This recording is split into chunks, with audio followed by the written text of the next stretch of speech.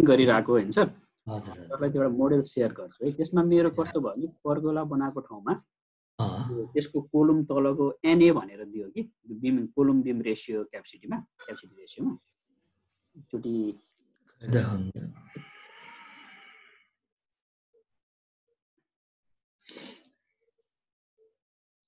आयो छैन ए आयो। त्यसो अब यो बिल्डिङ भयो। यसमा अब मैले माथि सबै सानो सानो बिमहरू राखेको थिएँ। यो चाहिँ अब सानो छ 6 इन्ची बाई त्यही 9 इन्ची त्यस्तो मात्रै छ होइन। अब यो चाहिँ मेन बिमहरू जुन हाम्रो 9 इन्ची बाई 14 इन्चीको त्यो चाहिँ सबै यो भयो। तर यहाँनिर एनालाइसिस गरिसकेपछि यो ठाउँमा चाहिँ एनए भनेर दियो कि। यसको प्रोपर्टी के छ? त्यही तलकै बिम बराबर हो माथि पनि? त्यही नै हो। यसको प्रोपर्टी त एउटै हो। नै बिमको पनि एउटै हो, कोलम पनि एउटै, बिम पनि एउटै। खै हेरौँ त एकचोटि।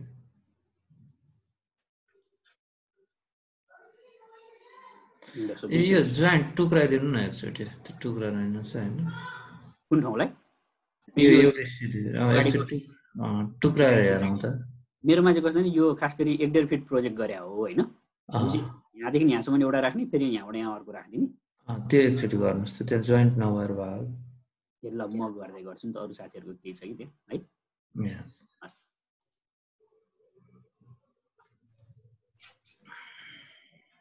अरू कसैको पनि क्वेसनहरू छ भने सोध्नु है।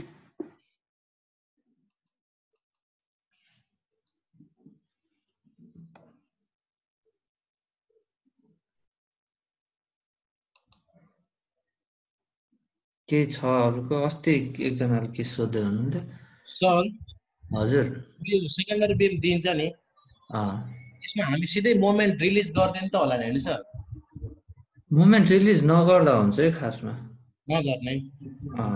फेरि त्यो मेन बिममा नै एकदमै धेरै बेसी आइरहेको हुन्छ क्या हाम्रो अब साइटमा कन्स्ट्रक्सन गर्दाखेरि मोमेन्ट रिलिज गराउन अलिकति गाह्रो हुन्छ नि त। हामीले पुरै एलडी प्रोभाइड गरिरहेको हुन्छ है। हजुर। अब त्यस्तो धेरै आइरहेछ भने डिटेलिङ त्यही अनुसार गरिदिनु पर्यो क्या रे, नत्र सकेसम्म रिलिजहरू नगर्दा।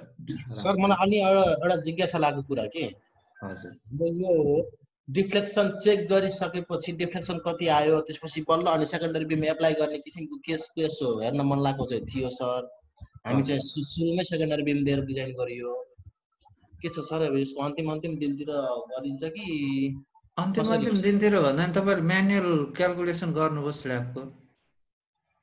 म्यानुअली क्याल्कुलेसन त गरे आएन सर। हो त्यसमै सुरुमै हेर्ने हो नि त त्यो त। तपाईहरुले जस्तो एउटा एक्सेल सिट बनाउनुस् अनि त्यसमा 5 मिटर बाइ 6 मिटरको स्ल्याब पास हुन्छ कि हुँदैन त त्यो हेर्नुस् हैन। अनि त्यसपछि सेकेन्डरी बिम चाहिन्छ कि नै सुरुमै थाहा हुन्छ, त्यसपछि दिने नि। त्यसलाई त मोडलको रिजल्ट केही चाहिँदैन नि त हैन र?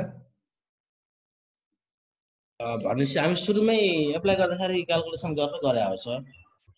हामी क्याल्कुलेसन भन्दा पनि मैले अब त्यो एक्सपिरियन्सको आधारमा पनि हुन्छ भन्न चाहिँ। अब 6 मिटर बाइ 6 मिटरको भएपछि लगभग सेकेन्डरी बिम के रे स्ल्याब 125 को त पास हुँदैन। अलि हुँदैन। हो अनि त्यही भएर दिएको। अब जेनरली मैले तपाईहरुलाई 3-4 चोटि नै भने जेनरली सटर स्पान 5 मिटर भन्दा ठुलो भयो भने सेकेन्डरी बिम चाहिने अवस्था आइरहन्छ। हाम्रो दुईटैमा 6 मिटर बाइ 6 मिटरको स्ल्याब थियो हैन। अनि त्यही भएर दिएको। न त तपाईले त म्यानुअली एउटा स्ल्याब डिजाइन गर्नु पर्यो सुरुमै हैन, अलिकति ठुलो स्पान देख्ने बित्तिकै। अनि त्यो भयो भने अनि सुरुमै सेकेन्डरी बिम दिएर जानु पर्यो। हैन भने पास हुन्छ भने नदिएर गयो भने भयो।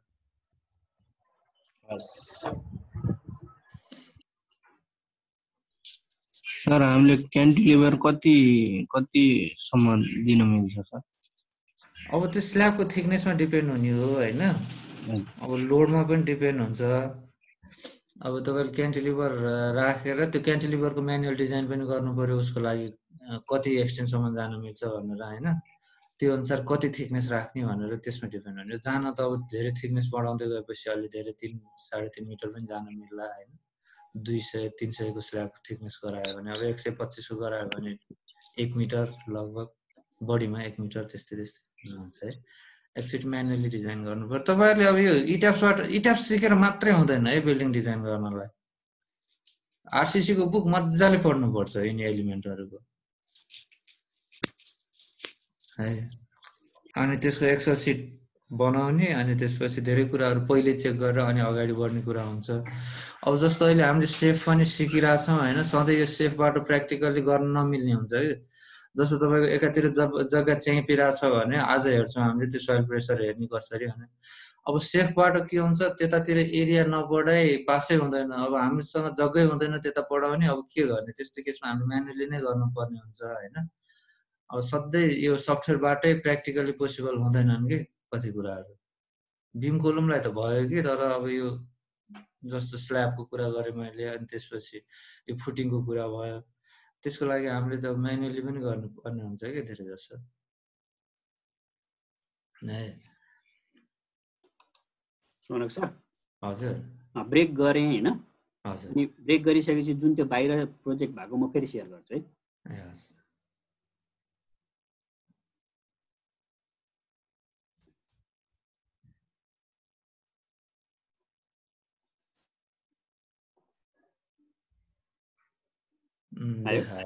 हजुर।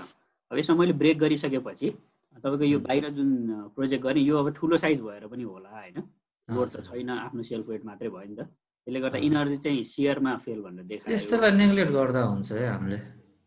यो जेनरली कस्तो हुन्छ भने कुनै कुनै लोकेसनमा यसको डेप्थ यसको लेन्थ भन्दा डेप्थ बढी भयो भने यो पास जति राखे पनि हुँदैन। भनेपछि अब यत्तिकै पठाइदिँदा पनि हुन्छ, हामीले पछि केही फरक पर्दैन है। अनि मलाई अर्को एउटा अस्ति तपाईँले त्यो बिममा भन्नुभएको थियो होइन, के गरी सियर, हजुर सुन्नुभएको छ? सुनिरहेको छु, भन्नुहोस् त। सियरमा फेल भयो भने चाहिँ त्यसलाई चाहिँ त्यो भीलाई चाहिँ एफसिकेले डिभाइड गर्ने, त्यसको विथ डेप्थ पनि हेर्नुपर्छ, त्यो लेगको बारे कुरा गर्नुभएको थियो, त्यसबारे अलिकति बुझाइदिनु न राम्रोसँग। अब हामीले यसमा तपाईँको सेयर डिटेल हेर्नु पर्यो पहिला होइन। हजुर हजुर। यसो राइट क्लिक गरेर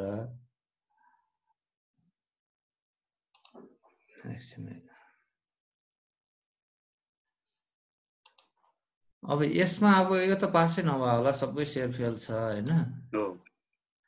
अब यस्तो केसमा त हामीले अब यो माथिको यो सानो कुरालाई त नेग्लेक्टै गर्छौँ, किनभने अहिले एक्सट्रुड गर्नुभयो भने त्यो लगभग कभरै हुन आउँछ क्या।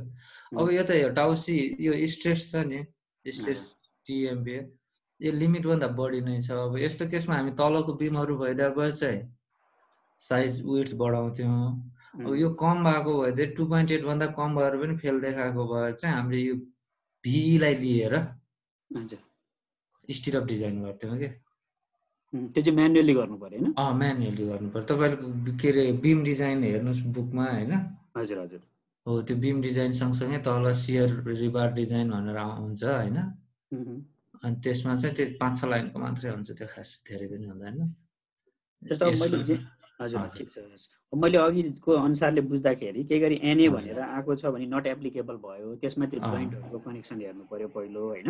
हजुर हजुर। त्यसपछि कहिलेकाहीँ एनसी भनेर नट क्यालकुलेटेड भनेर पनि आउँछ कि, त्यो भयो। अब तपाईँको यस्तो हुन्छ, त्यो माथि बिमको क्यापासिटी छैन भने होइन, हजुर अब अर्को एक्सिसमा बिम छैन भने एउटा एक्सिसमा मात्रै बिम छ भने त्यस्तो केसमा नट क्यालकुलेटेड आउने। अब तपाईँले अरू स्टिलको बिम हालिदिनु भएको छ भने पनि त्यस्तो आउन सक्छ है। हजुर। त्यसमा नट क्यालकुलेटेड आएको छ भने त्यसमा हेर्नुपर्छ कि पर्दैन? यस्तै क्यालकुलेसन गर्नु नपर्ने पार्ट भयो कि। अब तपाईँको एउटा एक्सिसमा यहाँ त दुईटा एक्सिसको बिमको लागि चेक गरेर आयो होइन। हजुर। अब अर्को एक्सिसमा बिमै छैन, एउटा एक्सिसबाट मात्रै कभर भइरहेको छ भने अर्को एक्सिसमा त क्यालकुलेसनै गर्दैन नि होइन र। हजुर हजुर। यो भयो। अनि तपाईँको कहिलेकाहीँ माथि बिम ओभर स्ट्रेसै आइरहेछ भने पनि क्यालकुलेसन नगर्न सक्छ है। हजुर भन्नुहोस् त। अनि यही एनालाइसिस गर्दाखेरि जुन हाम्रो त्यो के अरे एक्ससिएमएम वाला छ नि, एक्ससिआर र एक्ससिएमएम, हिजो मैले त्यो गर्दाखेरि भ्यालु अलिकति धेरै देखायो, त्यसपछि मैले त्यसलाई लगेर उता मिलाएँ होइन। यो स्क्रिन आछ?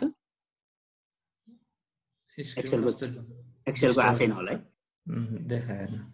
बक्नै म फेरि गर्छु है त एक्सेलको लागि। त्यो एडभान्समा गएर त्यहाँबाट गरेँ मैले भन्नु खोजेको चाहिँ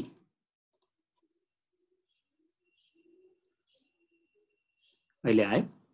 हजुर। अब यो यहाँ हेर्नु न, यहाँ गर्दाखेरि त 13 आयो कि, 13, 12 होइन, 10 यो पर्सेन्टेज आएको हो। हजुर।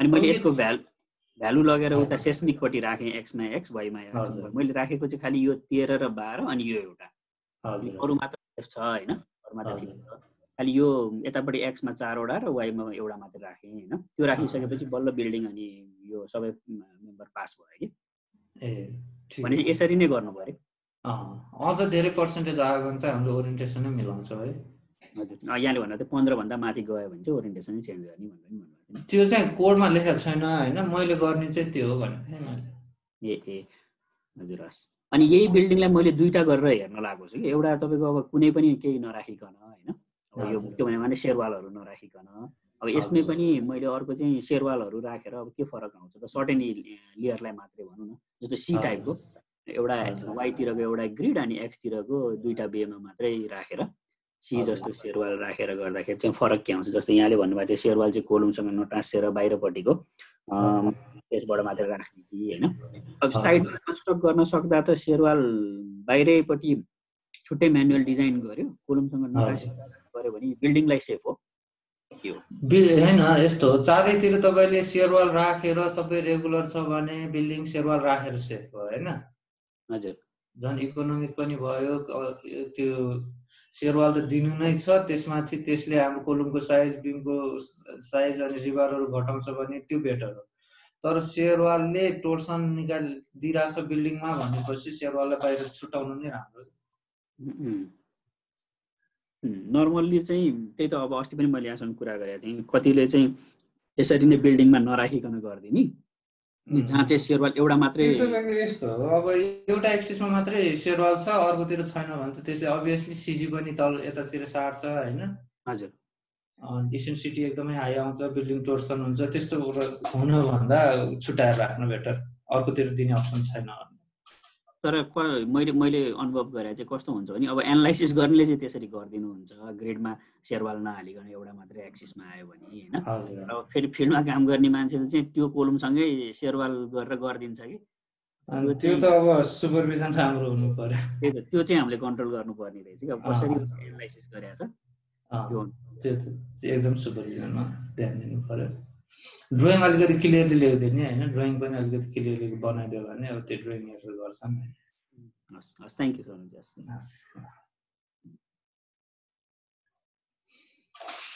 अरू केही छ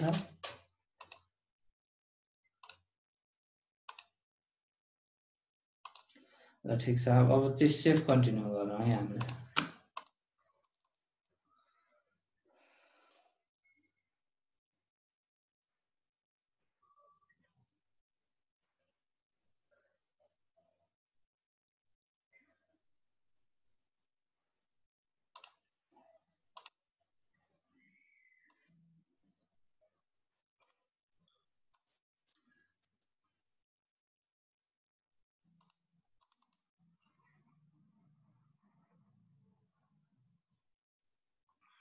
हेर्नुहोस् है अस्ति हामीले मोडल सबै बनाइसकेर अनि त्यसपछि रन हुनलाई रेडी पारेर बसेको थियो है अनि त्यसपछि अब हामी भोलि स्टेसेसहरू हेर्छौँ भनेर भनेको थिएँ मैले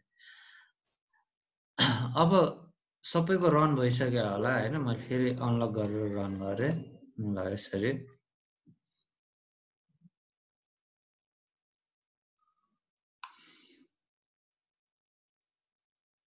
अब यो रन गरिसकेपछि हामीले सुरुमा गएर अब यसमा पनि के अरे धेरै कुरा त चेक गर्नु पर्दैन यसमा थोरै छ त्यो हेर्छौँ है पहिला सुरुमा हामी डिफर्म सेप हेर्छौँ है डिफर्म सेप भने हामीले अस्ति के अरे केएसको भ्यालु क्यालकुलेसन गर्दाखेरि डिफ्लेक्सन 25 mm को लागि कन्सिडर गरेको थियो नि होइन र हामीले गरेको थियो SBC into factor of safety into 1000 deflection in metre अथवा 1 डिफ्लेक्सन इन mm गरेको थियो नि अनि बेरिङ क्यापेसिटी हेर्दा पनि 25 mm सेटलमेन्टको लागि बेरिङ क्यापेसिटी दिएको थियो हो अनि त्यो अनुसार गर्दाखेरि अब हामीले सो डिफर्म सेपमा जाने हैन डिस्प्लेमा जानु पर्यो अब डिस्प्लेसमेन्ट चेक गर्नलाई हामी सो डिफर्म सेपमा जानुस् अनि लोड कम्बिनेसनमा जानुस् अनि यहाँ चाहिँ देखाइरहेको छ है सबै सुनिरहनु भएको छ हैन सुनिरहेको छ डिफर्म सेपमा गएर अटोमेटिकमा अप्लाई गरेर हेर्नुस् अब यहाँ यसले क्रसर लग्नुभयो भने कति एमएम डिस्प्लेसमेन्ट भइरहेछ यसले यसरी देखाउँछ के है क्रसर देखिरह होला है हैन भने अब म्याक्सिमम डिस्प्लेसमेन्ट कति भएको छ त यसमा भनेर यसलाई चाहिँ यो कन्टुरको रेन्जले देखाउँछ यसले 12 एमएम भन्दा बढी डिस्प्लेस भएको रहेनछ भनेर बुझ्यो यहाँबाट ठीक छ है यो डिस्प्लेसमेन्ट हाम्रो 25 एमएम पर्मिसिबल थियो आयो 12 एमएम मात्रै भनेपछि हाम्रो पर्मिसिबल भित्र छौं भनेर बुझ्यो अब हामी फर्दर अगाडि बढ्न सक्छौं है अब यो डिस्प्लेसमेन्ट पुगिरहेको छैन भने अब हामीले यहाँ के गर्न सकिन्छ भने यसको स्ल्याबको थिकनेस बढाउन सकिन्छ एउटा अर्को यसको एरिया बढाउन सकिन्छ अब यसमा डिस्प्लेसमेन्टमा पास भयो अब हामी हेरौं सोइल प्रेसर हेर्नलाई फेरि डिस्प्लेमा जाने अघि सो डिफर्म सेप हेर्यौं अब सो रिएक्सन फोर्सेसमा हेर्छौं के सो रिएक्सन फोर्सेसमा पनि हामीले यहाँ सोइल प्रेसर हेर्छौं यसमा पनि लोड कम्बिनेसनमा सर्भिसको लागि हेर्छौं है अब एप्लाई गर्छौं एप्लाई गरेर क्लोज गरौँ अब यो कति हुनु पर्ने त हाम्रो बियरिङ क्यापासिटी जति हो त्यो भन्दा कम हुनु पर्ने अब सरसर्ती यता क्रसर लाग्यो भने हामीले बियरिङ क्यापासिटी 120 जुम गरेको थियो अब यहाँ सबैतिर बढी आइरहेको छ हेर्नुस् त यो बीचमा बाहेक यतातिर बढी आइरहेको छ भने अब मेरो अप्सन के हुन सक्छ एउटा अलिकति डेप्थ बढायो भने थोरै चेन्ज हुन्छ तर यसमा बढ्ने के रे एरिया बढायो भने पास हुने है अब एरिया बढाउनलाई पहिला मोडल अनलक गर्नु पर्यो सबले मोडल अनलक गर्नुस् अनि त्यसपछि अब चारैतिर फेल भइरहेको थियो यो कर्नरमा पनि यो कर्नरमा पनि यो कर्नरमा पनि यो कर्नर सबै कर्नरतिर फेल भइरहेको हुनाले मैले चारैतिर एरिया बढाउँछु यसरी क्लिक गर्यो भने चारवटै फेस सिलेक्ट हुन्छ मेरो हैन हो अब हो मैले अघि सुरुमा भने नि तपाईहरुलाई अब यतातिर जग्गा च्यापेको छ भने अब म्यानुअली नै जानुपर्छ के म्यानुअली पास हुन्छ अब यतातिर यो एरिया नबढाउँदै यसमा पास देखाउँदैन अब एडिटमा जाने एडिट एरियामा जाने एक्सपान्ड श्रिङ्क एरियामा गएर ल अहिले हामी चारैतिर 500 एमएम कोलमको फेसदेखि आधा मिटर अफसेट गरौँ अफसेट गरेपछि चारैतिर बढ्यो नि हैन यसरी अब फेरि हामीले रन गरेर हेर्छौं के जबसम्म पास हुँदैन तबसम्म हामीले यसलाई